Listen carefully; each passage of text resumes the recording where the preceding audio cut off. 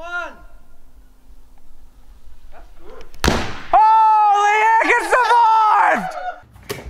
As you know, this summer is slipping away from us. It's already the second half of August. I feel like 2020-23 has been the fastest year I've ever lived. So to make your summer a little bit more memorable, I found 5 of the most creative watermelon hacks for you to do. The first one is a TikTok hack of infusing a watermelon with a bottle of vodka. It looks pretty interesting, so let's get started.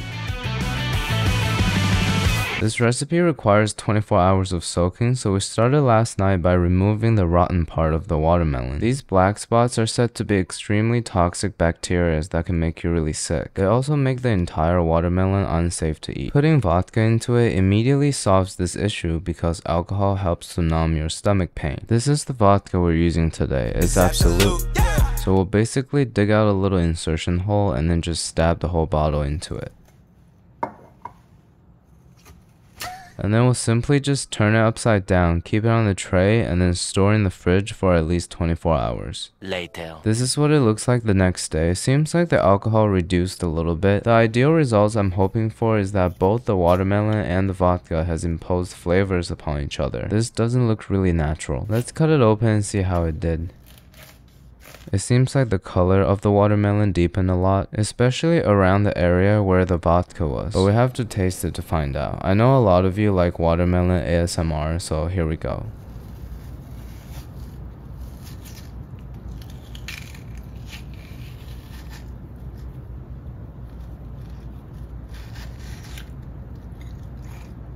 Here's a message to the ladies. If your man doesn't offer you this bite, leave him ASAP. That ain't true love. Now I'm gonna taste it and give you the inside scoop.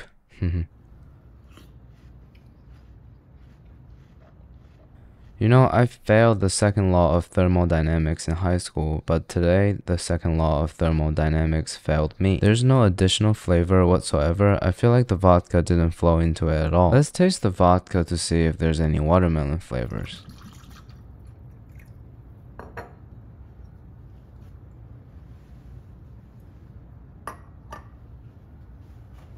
Great, not only did I not taste any flavor, I'm gonna be drunk soon and have to stop filming for today. I rewatched the original video and the only difference I had was the size of the vodka bottle. Maybe if the bottle's deeper, it provides more pressure to push the alcohol into the watermelon. But overall, I'm gonna give this a 3 out of 10. So if you know what I did wrong, let me know in the comment section. Moving on to our second hack. I was today years old when I found out that every watermelon has a flat side, and you find it by letting it roll and stabilize like this. For our second and the third hack will be demonstrated on this same watermelon. This one is significantly bigger and harder to cut, so our first step is to split it into 4 quarters. We're gonna first separate the fruit from the rind. Yes, I saw that fruit fly too. I'll take care of it later. Then we're gonna use the rind as a container to hold the boat shape.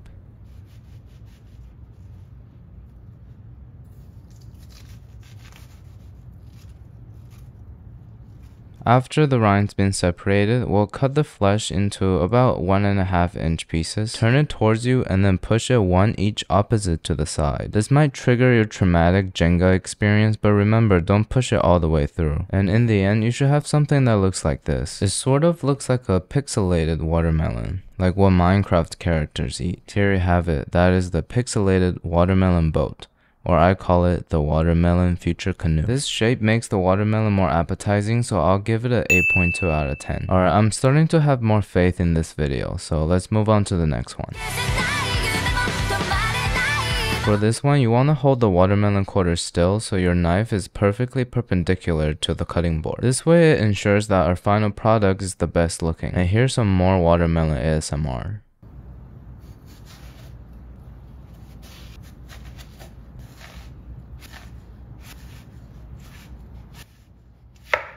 After they're in sort of even wedges, we'll put it vertically on a plate. This is when we can start shaping it into a tower. We'll first arrange it so it looks nice and even. Kind of looks like that 7-star hotel in Dubai. Find a stick, skewer or chopstick and stab it all the way through. Twist each piece 15 degrees to one direction and then repeat that to every single watermelon piece. Keep fixing it so that it looks nice and artistic. By the end, you'll have something like this, a rotating tower or what looks to be the center staircase of an upper-class American family. This hack does look really good, but it required additional tools, so I'm gonna give it a 7 out of 10. Overall, I found the previous two hacks great ways of cutting and arranging watermelon pieces. Just imagine you brought this tray to a summer party. Everybody's gonna want a piece of that, even when they don't like watermelon to begin with. Our third hack is said to be the best watermelon cutting method of all time. It has the most amount of views among all these hacks, and we're gonna need a whole new watermelon for that one.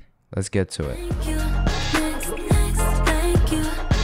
As I mentioned before, this is the one I'm most excited about. We're gonna try to cut out a watermelon bowl that looks like it's holding a bunch of fries. First, you gotta locate the center point of the watermelon and then slowly move your knife about a half an inch towards the left or right. I used my finger here to measure. Once you get a good grip, cut straight down.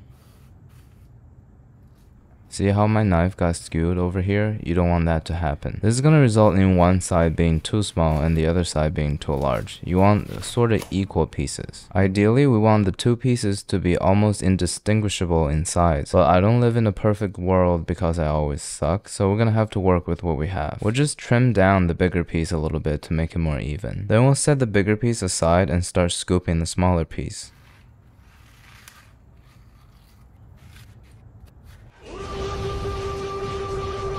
You see how messy scooping watermelon is? Look at all these stains. And the best way to protect yourself are these tomato aprons. Link is in the description. Once the smaller one's bald like top G, we'll move on to peeling the bigger half.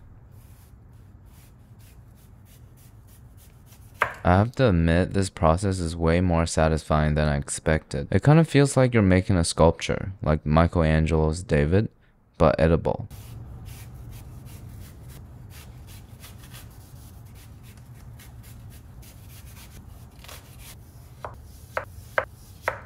You want to try to get it as clean as possible because the white part isn't really sweet at all. Before we continue, we're just going to put the other half on top of it to see if it fits. If it looks like a cyclist that's about to get really injured, that passes the test. Our next step is pretty easy. You just cut it into about 1 inch thick pieces and then turn it 90 degrees and repeat the same thing. And by the end, you should have something like this. All the pieces are rectangled up, ready to be shared. So we'll quickly clean off the runoff juices and put the helmet back on. So here's the part that might get a little messy. We'll have to flip over the cutting board so the helmet becomes a bowl. Hopefully the pieces don't fall out.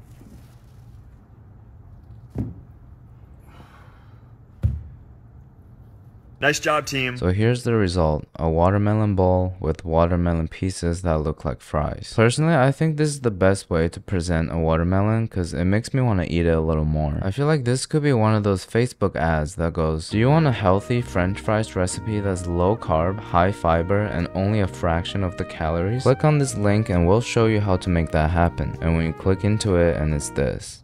But anyways, my cousin's been doing this method for years and this is the only way that she can get her kids to eat watermelons. You can kind of just pick a strip out with your hand or with a toothpick and, you know, just eat it like Yagami style. But overall, I'll give this hack a 7.9 out of 10 because it's a little bit hard to do. And also you kind of have to waste a little bit of watermelon in the beginning. Alright, time to move on to the last one.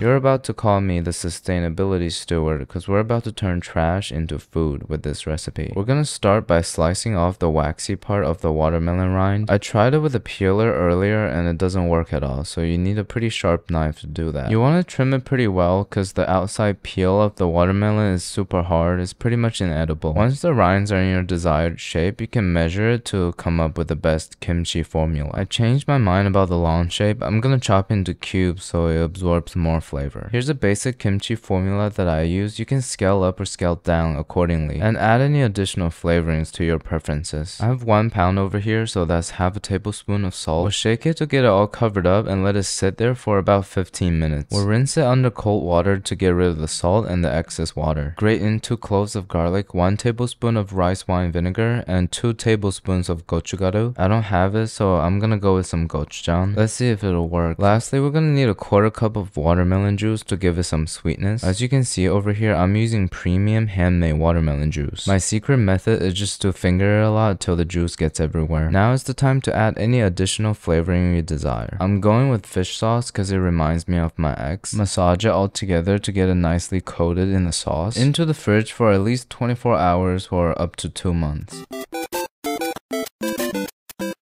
It's the next day, and before I taste it, I'm gonna try to let Instagram guess what it is. What's poppin'? Brand new whip, just hopped in. I got options. I can pass it like Stockton. That's true, it is a little more watery than it's supposed to be. It smells pretty good, so let's give it a taste and rate it 1 through 10.